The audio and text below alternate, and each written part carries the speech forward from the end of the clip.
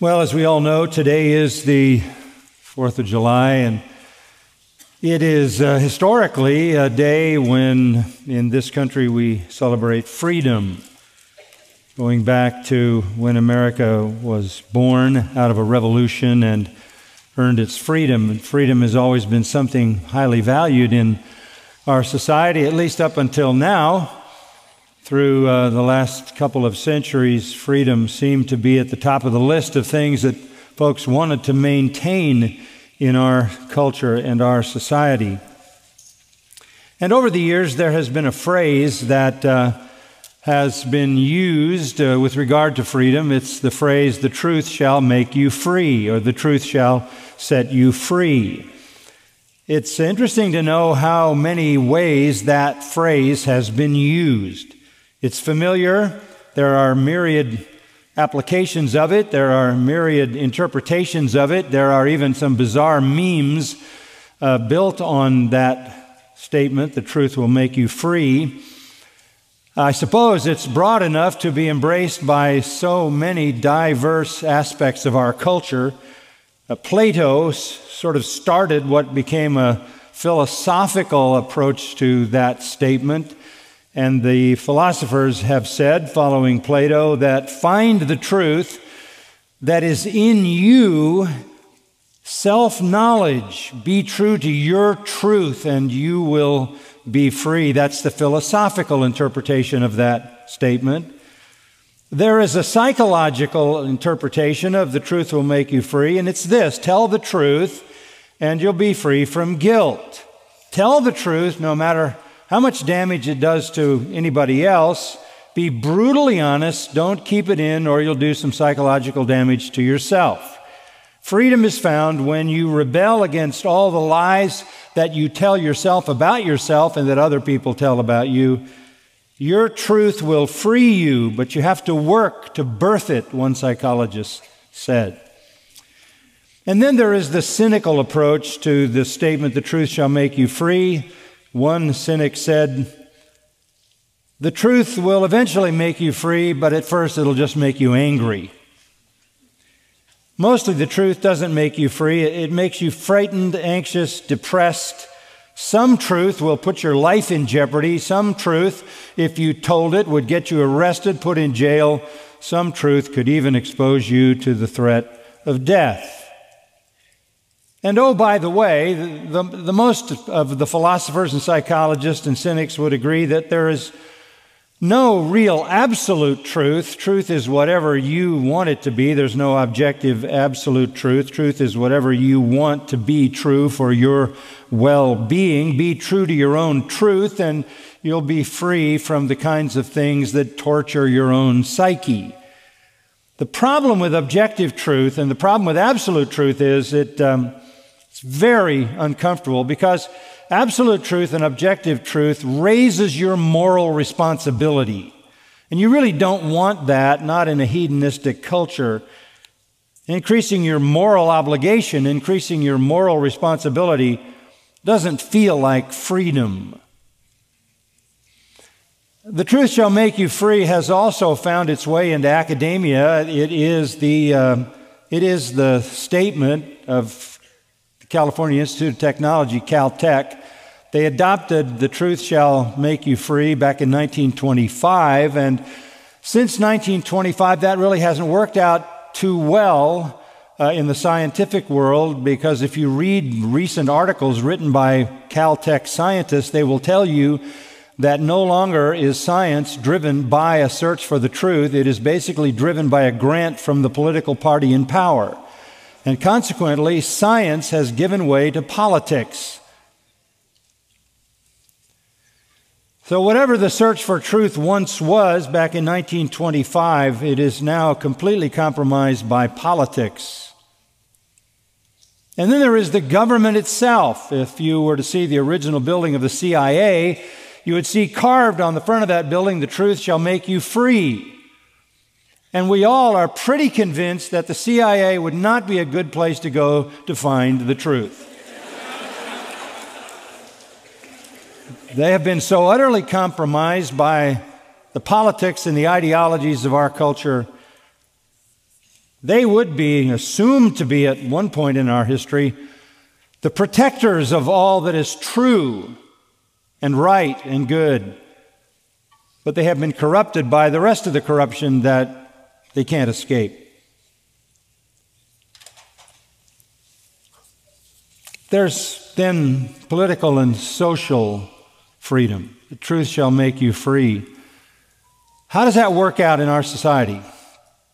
I'm not a social critic, as you know, but I think there might be a perspective that will help you as we talk a little bit about these sort of temporal, earthly perspectives on freedom. Back in 1932, a devout atheist by the name of Aldous Huxley wrote The Brave New World. The Brave New World was a dystopian novel that looked at the future and assumed that it wouldn't be very long before the West was completely captive to totalitarianism. That is, ruled by a dominant force where you have only two classes, the ruling class and all the people who are subjected to them. In the Brave New World, he portrayed what life would be like. It was about 17 years later that George Orwell, another devout atheist, wrote 1984, another dystopian novel that looked at the future. And just examining those recently in my own thoughts, I drew out of those two pictures of totalitarianism in the future of the West what are pretty amazing, prescient insights from a couple of atheists. Totalitarian rule, both of them say, is essentially the absolute political, social slavery of everyone. We are used to what is called chattel slavery, C-H-A-T-T-E-L. Chattel slavery is when one person owns another person. Political slavery is when the state owns everybody. But the effect on the individual is identical. We have come to the place in American history where we hate chattel slavery. In fact, we've created a massive movement, racial movement now based upon past chattel slavery. People rise to noble heights to condemn chattel slavery, while at the same time they are willingly becoming slaves of the state. And the end is exactly the same. Somebody owns you and you give up your freedom. Now, what elements of society and politics produce this willing kind of state slavery? Drawing from both Orwell and Huxley, this is what they say totalitarianism would look like. Here are the necessary elements. 1, a crisis. A crisis puts freedom in danger because a crisis elevates government control. And the more severe the crisis and the more control the government gets, the more freedoms begin to disappear. Secondly, the collective is more important than the individual. The greater good is the good of society, not your good. We don't care what you want or what you think. We've got to stop global warming. We don't care what your freedoms are, the things that you desire and you want. You can't say that. You can't believe that. You can't do that. Because the collective is far more important than the individual. The advance of the LGBTQ is far more important on the social side for the good of society than anything you think about that. So the collective dominates the individual. Everybody is forced into the collective. Thirdly, you need a mass psychosis. You need a mass psychosis, something that makes everybody afraid, like a plague, like a pandemic, like masks that create a greater threat than the giving up of freedom. People rushed into giving up their freedoms when there was a threat that created a mass psychosis. Keep up the deception so they continue to believe the lies and you escalate control.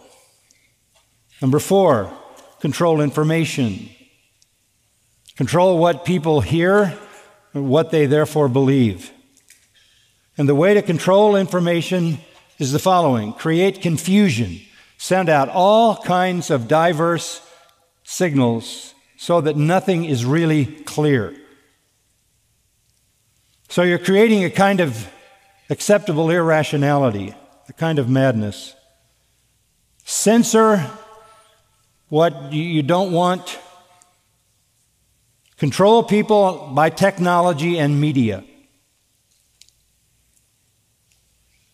Number 5, and this is a dominant feature of both of these novels, hedonism. Turn loose all kinds of immorality everywhere.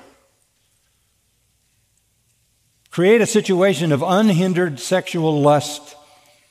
Let people be completely lost in pleasure. No boundaries on any kind of sexual behavior. Fill the culture with pornography. Because as long as they are unhindered in their sexual lusts, as long as they are lost in hedonistic pleasure, they're not thinking. Number 6, feed them mindless, accessible, irrelevant, distracting, nonstop entertainment, so that they live in a world of fantasy and emotional stimulation rather than thought. Number 7, make drugs available to everyone, because drugged people or drunk people are harmless. And number 8, this is critical. If you want to take over an entire population, isolate them from each other. Because when you isolate them from each other, you control the narrative. You take them away from the examples of something different.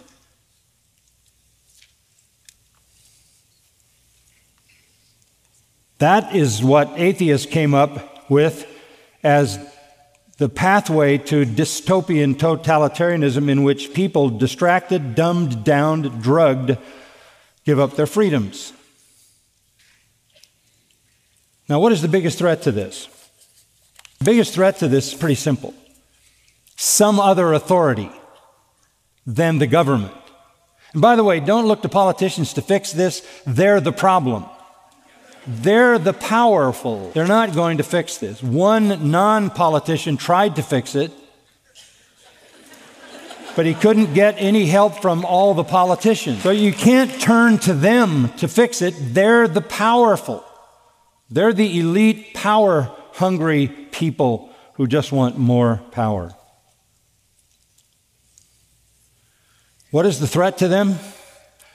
Another authority. In fact, another authority that is a greater authority, that is a transcendent authority, that is an eternal authority, and that has revealed himself clearly on the pages of Holy Scripture. So who is their greatest enemy?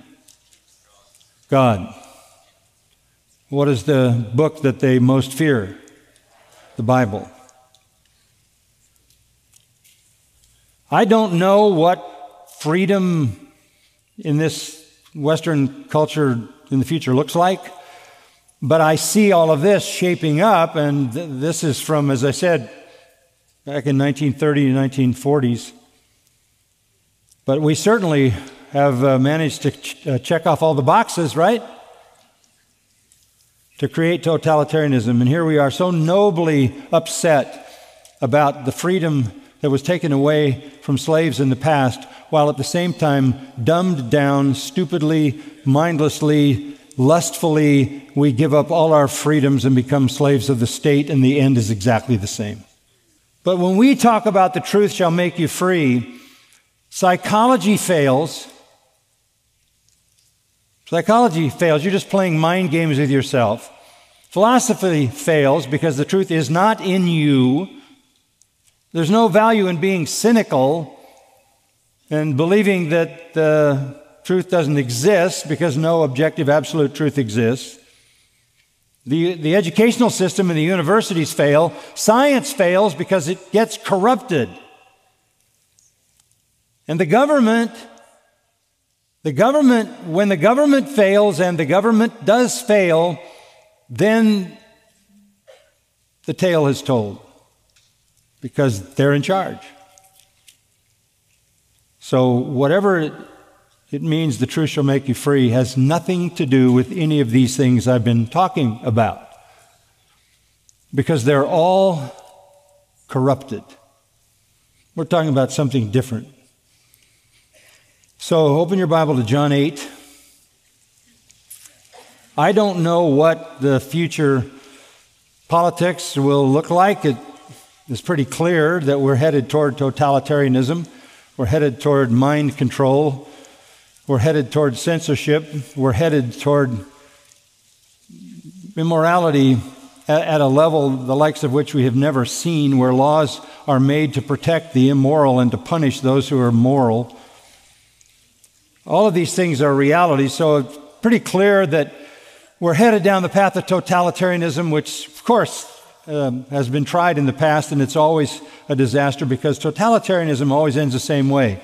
It ends with millions of people being slaughtered because the people who defy the totalitarian force die. That's history. And I understand that now what we have done here at Grace Church is an act of defiance against the totalitarian efforts of this government overstepping its bounds. We don't answer to them, we answer to a higher authority. Now, I want you to understand this in the context in which our Lord said it. So look at John 8:31. So Jesus was saying to those Jews who had believed him, "If you continue in my word, then you are truly disciples of mine. And you will know the truth, and the truth will make you free." There's that statement. They answered him, "We're Abraham's descendants and have never been enslaved to anyone. How is it that you say you will become free?" Jesus answered them, "Truly, truly, I say to you, everyone who commits sin is the slave of sin. The slave does not remain in the house forever. The Son does remain forever. So if the Son makes you free, you will be free indeed." What a great statement. The truth shall make you free. What truth and what freedom? That is the question. That is the question. As we think about answering that question, we go back to verse 31 and how it all came up. There were some Jews, verse 30 says, who came to believe in Jesus. That's right.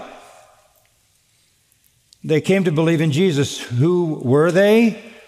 Well, back in verse 22, it says they were Jews.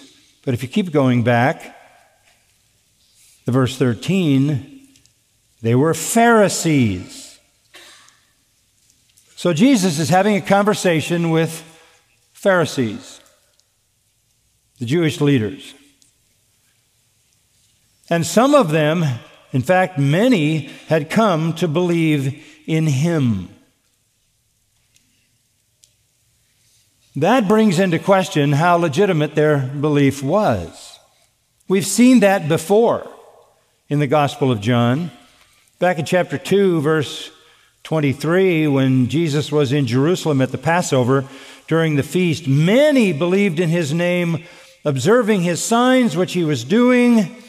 But Jesus, on his part, was not entrusting himself to them, for he knew all men, and because he didn't need anyone to testify concerning man, for he himself knew what was in man. And what he knew was that whatever their believing was, it wasn't sufficient to save them. They believed in his name, seeing the signs, He didn't commit himself to them because that belief was superficial. We saw this again in chapter 6, verse 60. Many of his disciples, when they heard this, said, "This is a difficult statement. Who can listen to it?" In verse 61, Jesus, conscious that his disciples grumbled at this, said to them, "Does this cause you to stumble? What then if you see the Son of Man ascending to where he was before? It is the Spirit who gives life. The flesh profits nothing."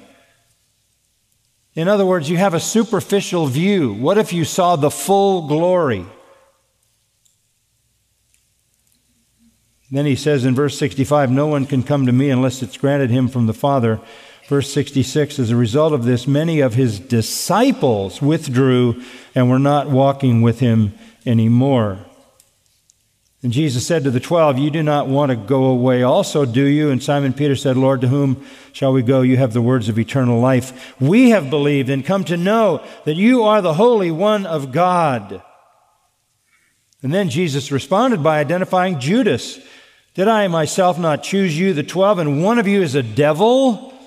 Now he meant Judas, the son of Simon Iscariot, for he was one of the 12 and was going to betray him. So we see belief that is not saving belief in chapter 2. We see discipleship that is not genuine in chapter 6.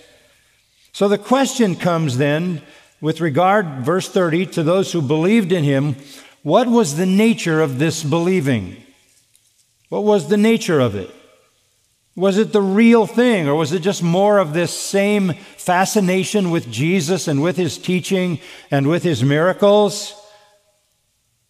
Jesus was saying to those Jews who had believed him, "If you continue in my word, then you are truly disciples of mine." This jumps out of this text. Alethos mathetes, genuine disciples, real, authentic, true disciples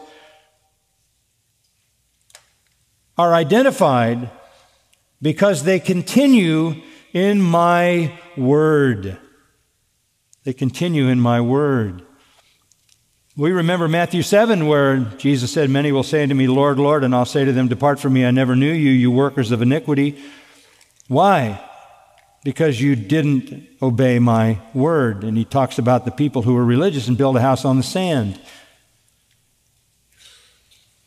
In John's first epistle, 1 John 2:19, he answers the question, what about people who show up within the realm of Christianity and then they disappear? And John writes, they went out from us because they were not of us. If they had been of us, they would have continued with us. But they went out from us that it might be made manifest they never were of us. There is false faith. There is false faith. There is defection. There are people who are like weedy soil in Matthew 13, where the seed is thrown and something comes up, but before it can bear any fruit, it withers and dies. Choked out by the love of riches, the cares of this world. In fact, in Luke 8:13, our Lord says they believe for a while and in time of temptation fall away. So there's a lot of false discipleship. There was then, and Judas is the prototype. There were among the other disciples surrounding Jesus, false disciples who left and abandoned him. The disciples weren't themselves even sure when Jesus said somebody had betrayed him around that table at the upper room. They said, "Is it I? Is it I? Is it I?" They didn't know who it was. They thought it might as well be them as Judas. They didn't even trust their own hearts. This is not an isolated matter, by the way. In Matthew 13, the Lord gives us the character of the kingdom, and we're in the kingdom now. And the character of the kingdom is there'll be wheat and tares, right? True believers and false believers. The seed will be sown. Some will fall on hard ground. Some will fall on weedy ground. Some will fall on good ground. There will be wheat, there will be tares. In the kingdom, it'll be like a mustard bush that grows huge. The kingdom will be huge, and it becomes almost like a tree with all kinds of things in it.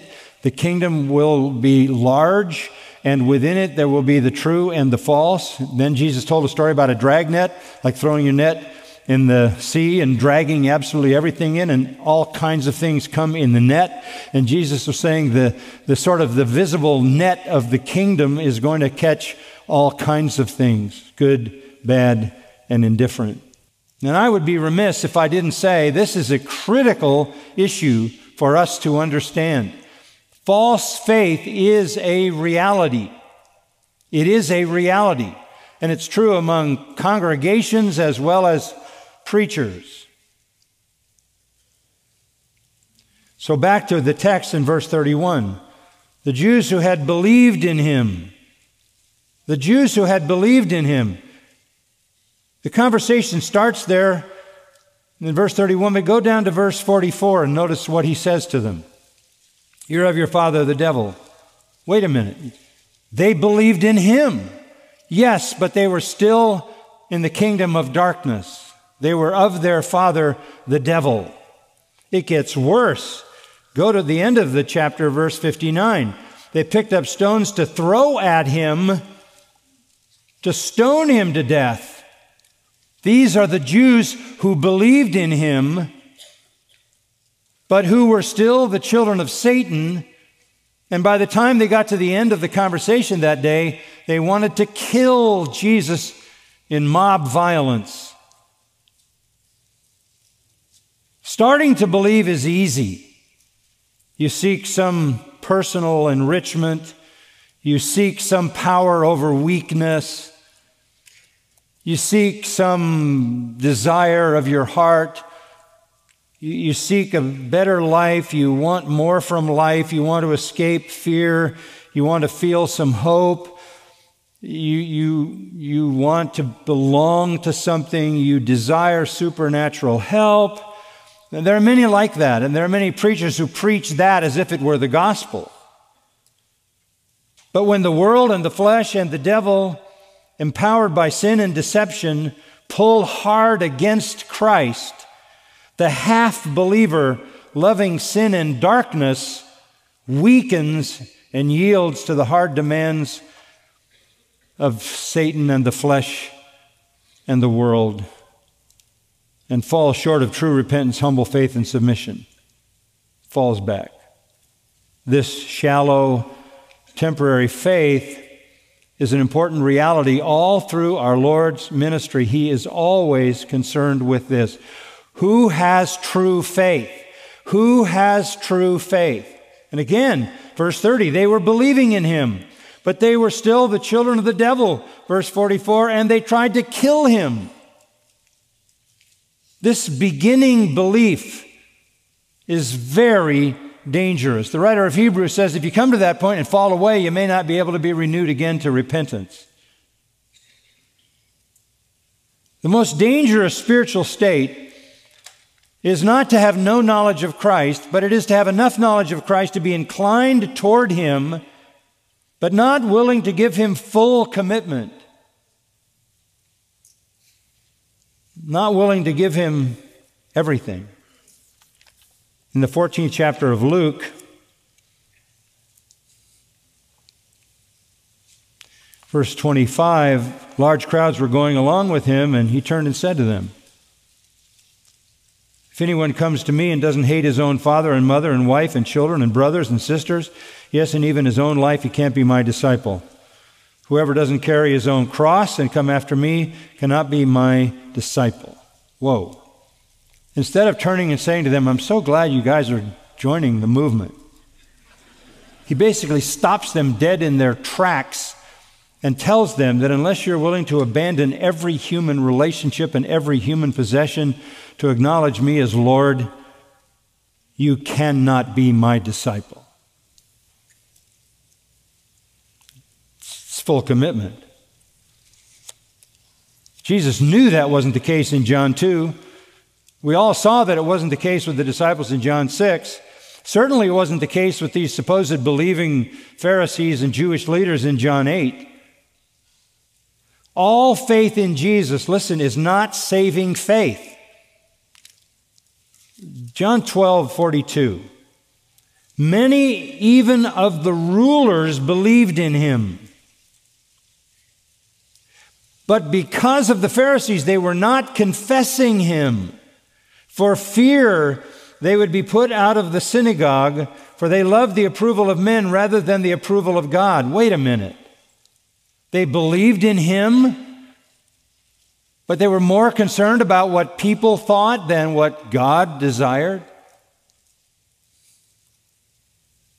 They were not confessing him. Jesus said, if you confess me before men, I'll confess you before my Father who's in heaven. They loved the approval of men rather than the approval of God. Reaching toward Christ while not letting go of your grip on carnal pleasures, comfortable relationships, self-will, is to fall short of true salvation. And it won't be long before that will become obvious. It becomes clear in this conversation that these believers were still the slaves of sin. They were still the children of Satan. They were still the haters of the truth. And they were even blasphemers of the true God and murderous toward his Son. So that's what we're dealing with. And Jesus says to them, if you continue in my word, then you are truly disciples of mine. So let me just give you 2 points. Point number 1, the benchmark of true discipleship, perseverance in truth. The benchmark of true discipleship, perseverance in truth. This is not something that's isolated to the teaching of Jesus. Listen to the words of James 2:17. Even so, faith, if it has no works, is dead. Faith without works is dead. That's how the chapter ends. You can say you believe, but if it doesn't show up in persevering in the truth, continuing in my word. In the Great Commission, Matthew 28, Jesus said, when you go to make disciples, teach them to observe all things whatsoever I have commanded you. Coming to Christ is not simply establishing that you believe in him, it is submitting to him in obedience. It is saying Jesus is Lord and I am his slave. This is a major theme for the writers of the New Testament. We don't have time to go through all of the passages. Matthew records this, Mark records it, Luke records it, John records it, because it was an essential part of the ministry of our Lord Jesus. 1 John writes a whole epistle on this issue of true salvation as opposed to false salvation. But let me just kind of sum it up in the writer's words of the book of Hebrews, because in the book of Hebrews, there is a summation statement that I think is important. It's in Hebrews 12:14. It says, pursue peace with all men, and listen, and the sanctification without which no one will see the Lord. Did you see that?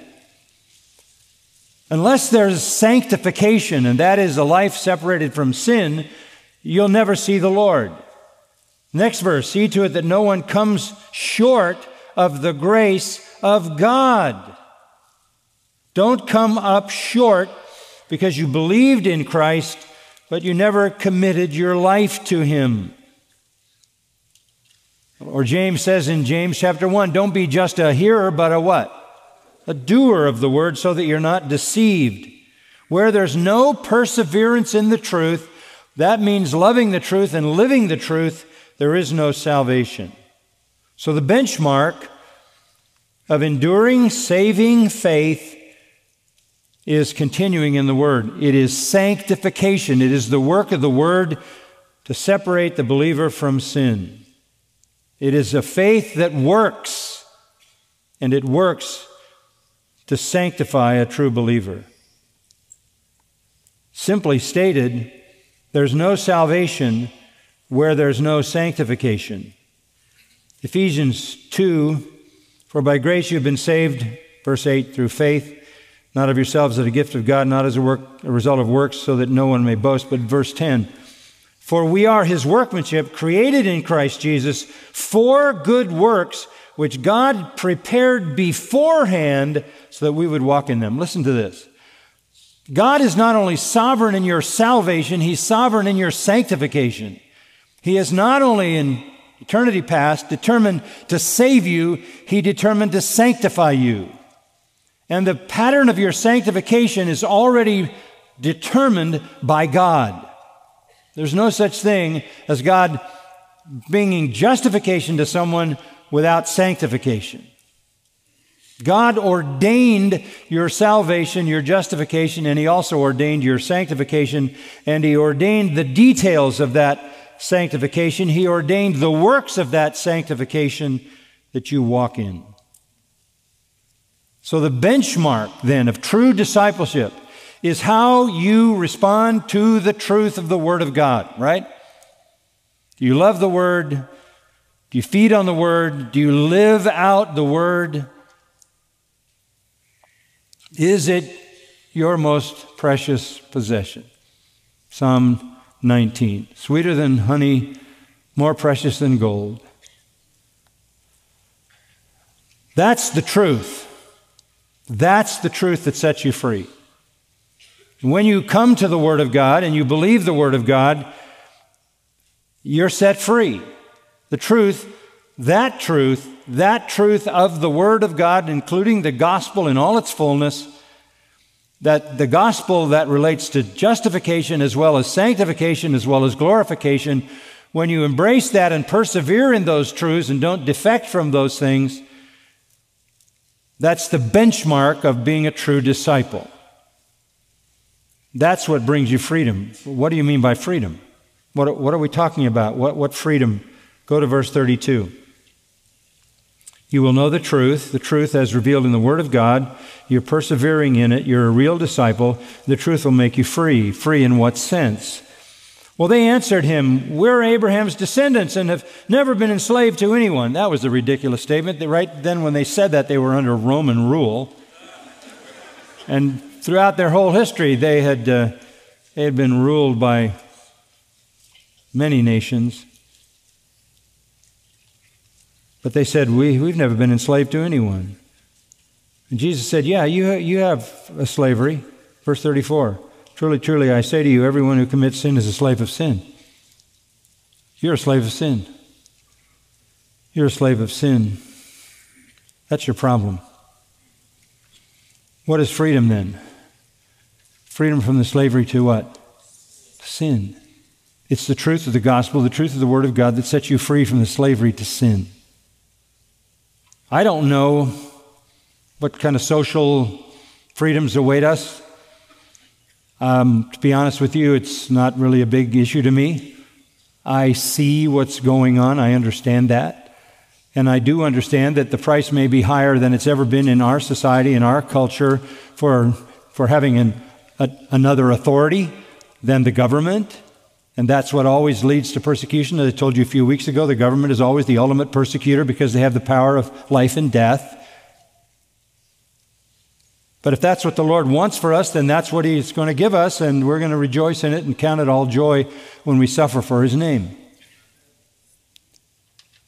But the freedom we're talking about here, and the freedom that we want to proclaim to the world, is not political freedom or social freedom or psychological freedom or philosophical freedom or scientific freedom.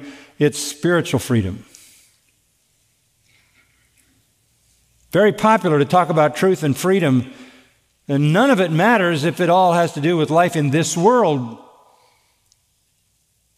You watch people in the search for truth. It's a noble claim that's so totally corrupted and compromised, it's lost all meaning. You can't be sure you're even going to get a fair fill in the blank trial. Because you don't have a culture of people who care what the truth is. It reminds me of Franz Kafka, the German existential surrealist from 1880s, who wrote The Defiant Fisherman. I love the story. A man picks his way past rubble, scorched earth. The whole city has been bombed out. He finds a huge deserted apartment building that's standing there, Kafka says, and he enters the door. He climbs the cement stairs high into the building, pokes his way down a dark hall to the end of the hall, turns into a little bathroom, finds a man sitting on the sink, fishing in the tub in a completely bombed out city. This is a solitary fisherman, says Kafka, and there's no water in the tub. And so the figure in Kafka's picture says, you're not going to catch anything there. To which Defiant Fisherman says, I know, and keeps on fishing. Such is the futility of searching for the truth where you're never ever going to find it. The only truth that's going to liberate your soul and liberate you freely from sin forever is the truth of the gospel. The world, 2 Timothy 3:7, is ever learning and never able to come to the knowledge of the truth. This is humanity's futile effort. They're all Kafka's defiant fishermen. They've got their line in an empty tub.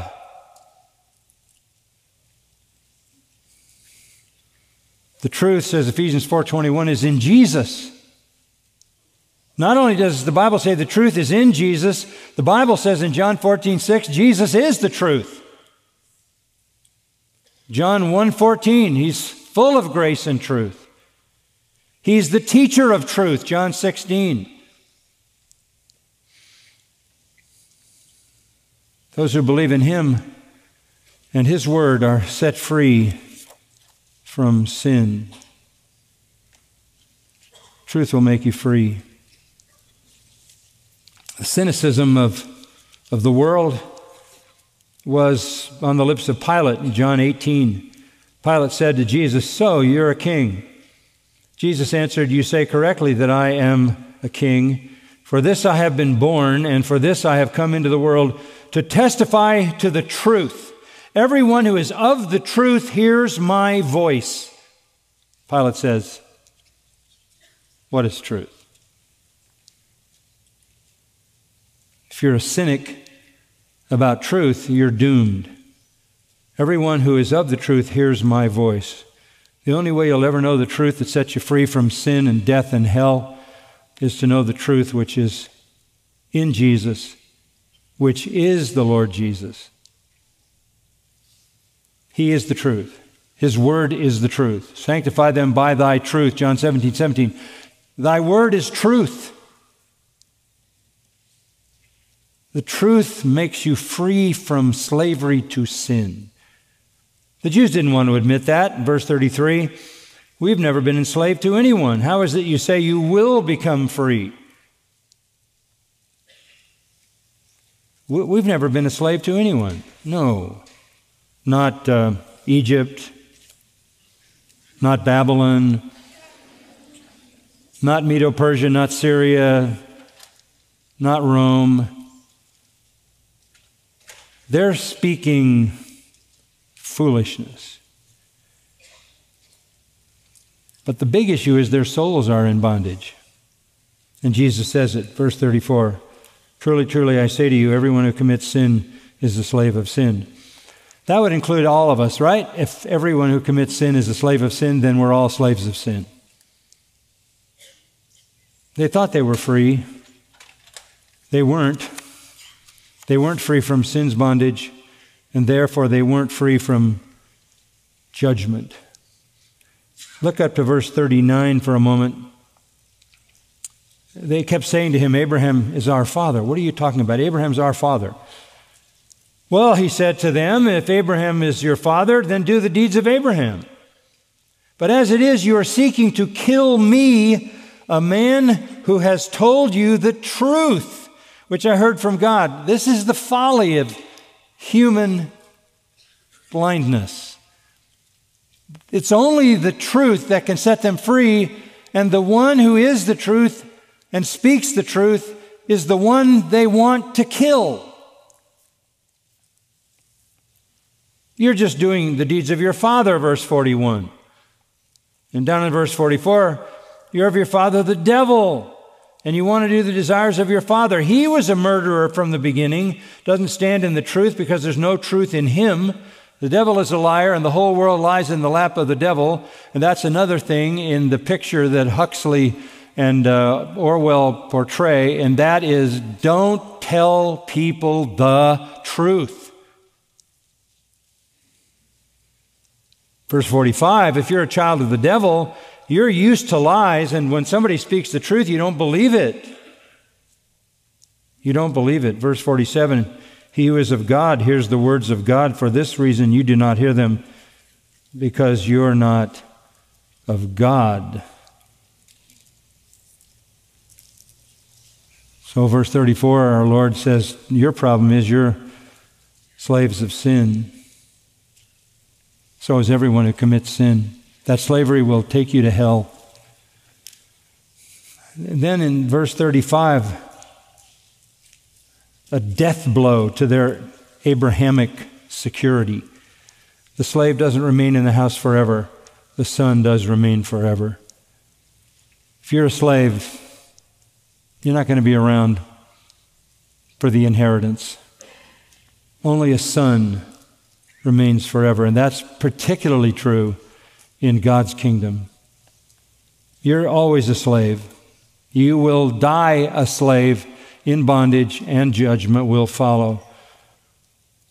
You're slaves to sin. You're not sons. You have no permanent place in the family. You have no future. You are not an heir. You will be left out of the inheritance. But, verse 36, if the Son makes you free, you will be free indeed. Now, do you understand that?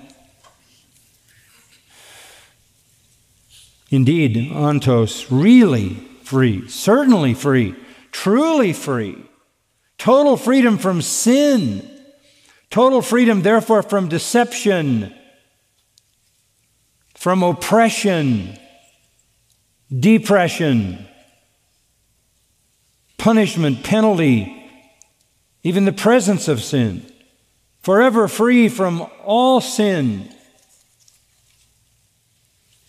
To the degree that the Apostle Paul says in Romans 8:1, there is therefore now no condemnation to those who are in Christ Jesus. It's that great truth that caused Charles Wesley to write, and can it be that I should gain an interest in the Savior's blood? That great hymn, which is a celebration of being delivered from bondage to sin. So who is a true disciple? Who is a genuine follower of Jesus Christ? The one who perseveres in the truth, endures through blessing and suffering. The one who is faithful and obedient. That soul is a son and not a slave. He has been set free from sin's bondage to the freedom for which Christ has made us free. Again, I liked things in this country the way they used to be. I don't know what the Lord has for us in the future, but I do know this: it's been an incredible adventure already, hasn't it? I don't know that in the years of the time we've been together at Grace Church, we've ever had a more wonderful time than the past 18 months.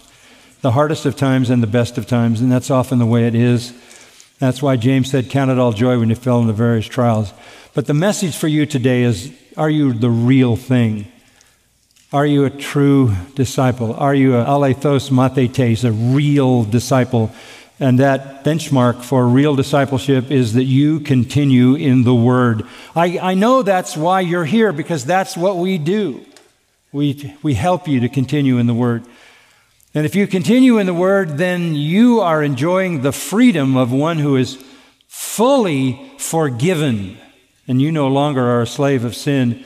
Paul says in Romans 6, you are a slave of righteousness. What a glorious thought. And you are a slave of Christ, who is your Lord and Master. Whatever the world brings, let it happen. God has a plan. It's not getting better. We know it's getting worse. Naturally, we're at a point where we would expect things to get worse. That's the schedule the Lord has laid out in Scripture. That means we're getting closer to the end and the return of Christ, when instantaneously everything will be judged. We will be into the presence of the Lord, and after some judgment on this earth, we'll come back and He'll set up His glorious kingdom. We win. I read the end. You know you're a part of that. I better pray or I'll keep going. Let's pray. We're so grateful, Lord, for the Word, so grateful for its truth, so grateful that it is living truth. It's not just something we read, it's not just ideas, it's power. The Word is alive and powerful. It transforms. It is the transforming Word. It is the Word that gives life. You are the life giver, the Creator, and you create with your Word. We are begotten again into new life as sons by the Word of truth. The Word and the Spirit power us out of darkness into light, out of death into life. May each of us examine our hearts to make sure that our faith is the real thing and its benchmark is our love for the truth and our desire and longing to obey it and to live it and proclaim it. That's the benchmark of one who has been set free from sin and become a son of righteousness and a slave of virtue and holiness. Lord, work the work of salvation in the hearts of those who have not yet come all the way to Christ. There are some who, like those Jews, believed but didn't believe savingly. They didn't let go of the world. They held on. Lord, take the sinner's grip off anything and everything, relationships, possessions, desires, ambitions, and may they fall full strength into the arms of Christ, confessing Him as Lord, and be delivered from sin to the freedom with which Christ has set us free. We pray in His name and for His glory. Amen.